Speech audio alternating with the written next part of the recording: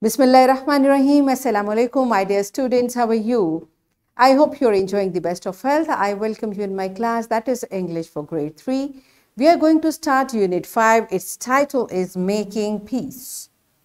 My dear fellow teachers, this lesson plan, PowerPoint presentation, worksheet links are given. You may click it, download it, follow it as it is, or modify it for your convenience. I'm going to deliver my lecture according to this lesson plan.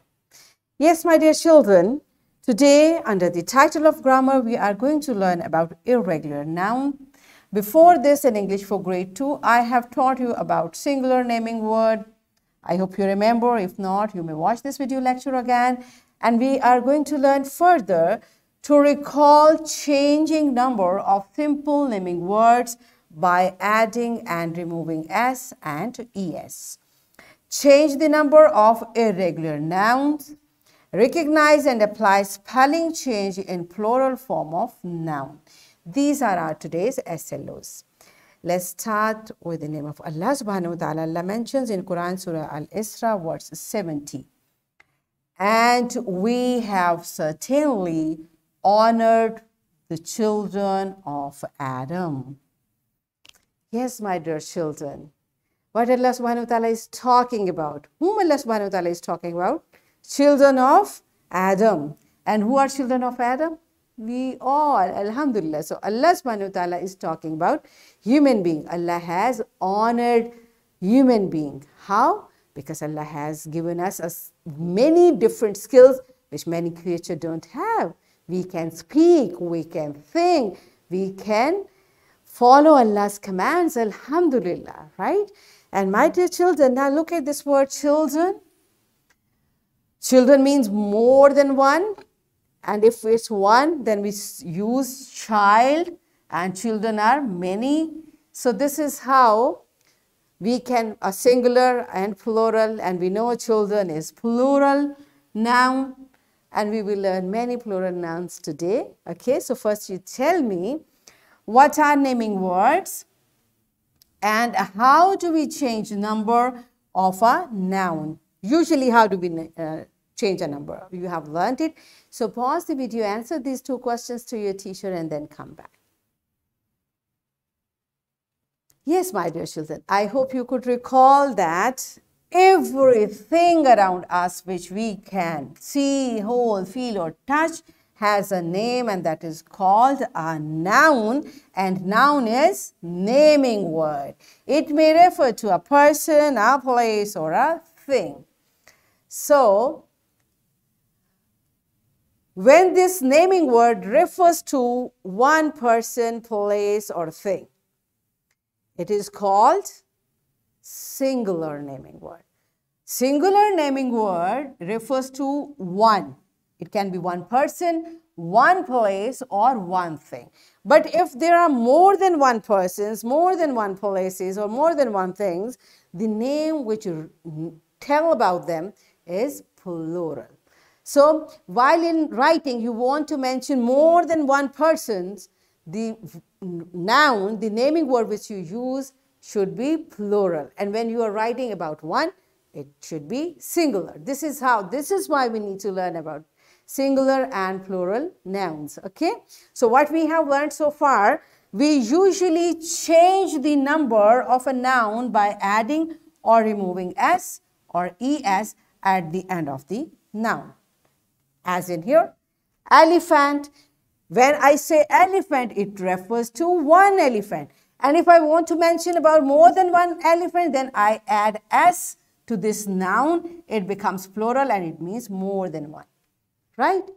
If it's plural, we say elephants, and if it is singular, we say elephant. Right?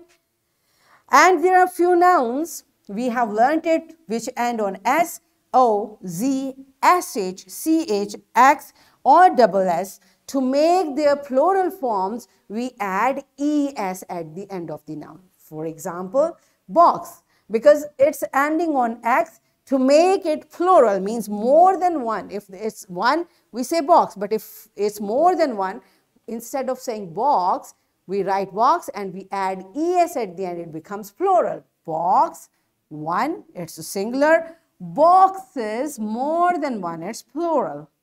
Right? This is how from singular we convert it into plural noun. Other example is sandwich because it is ending on ch. That's why we have added es and it becomes sandwiches. Right?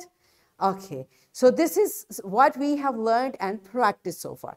Now for the same concept, new thing which we are going to learn is about irregular noun. What does your book say about it? The nouns that are not made plural by adding s or es. This is what we have learned, but there are few nouns to convert it into their plural form. We will not add s or es. What we'll do in the end of are called irregular. So such type of nouns are called irregular. Which noun? For the nouns, when we want to convert from singular noun to plural, we don't add s or es. Then what do? We change the spelling. We change the spelling. For example, if it is one, we say child. But if it's more than one, we say children. And my dear children, for these irregular plural nouns, there are no rules. That's why we need to learn them. We have to practice them, right? Child, children. If it is one, we say mouse. And if it is more than one, we say mice. Now, you see, spellings are totally different. Mouse, one. Mice, more than one. So we need to learn it, right? Are you clear? So we are going to learn many irregular and regular nouns together through an activity. And what the activity is all about? Your teacher will divide class into groups. Teacher will write singular and plural nouns on paper slips. Now teacher will distribute singular nouns to one group and will fold and place in a box or a basket the plural noun. Now student from group 2 will come one by one to pick a slip, open it, read it aloud, and will join the student in the group 1 who have singular of the same noun, right? So in this way, teacher will mix up the regular and irregular nouns and children will learn all of them. Are you clear? So pause the video, enjoy this beautiful activity and then come back. Yes, my dear children, are you done with it? Good job. Now, I hope you have learned many new irregular nouns. Okay, so let's practice it through your book.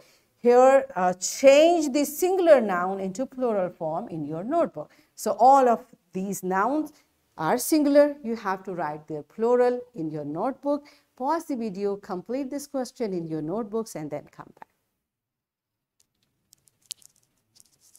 Yes, my dear children, are you done with it? Good job.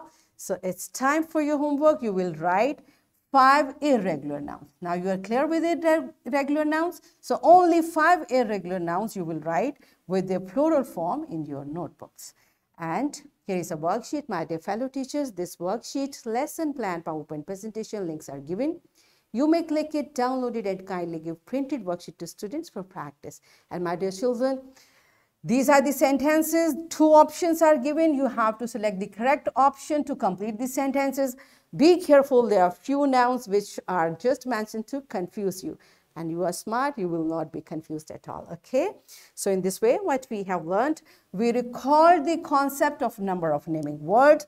We recalled that by adding s or es to singular naming words is converted into plural.